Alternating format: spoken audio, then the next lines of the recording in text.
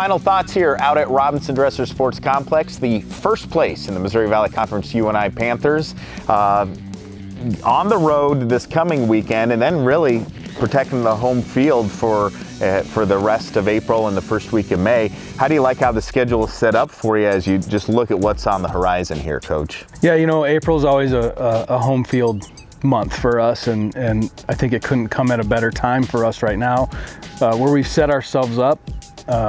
We just take care of business at home.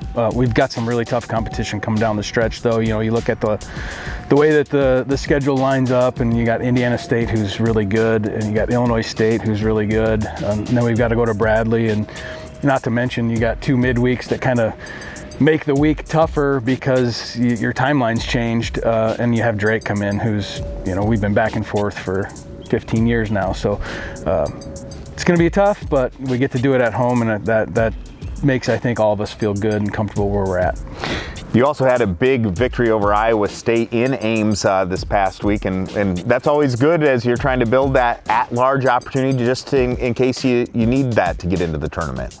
Yeah, you know, it's one of those situations where the weekend before, we only played 1 game. So it was a different mentality going into a midweek game because we didn't get the at-bats, we didn't get the innings pitched.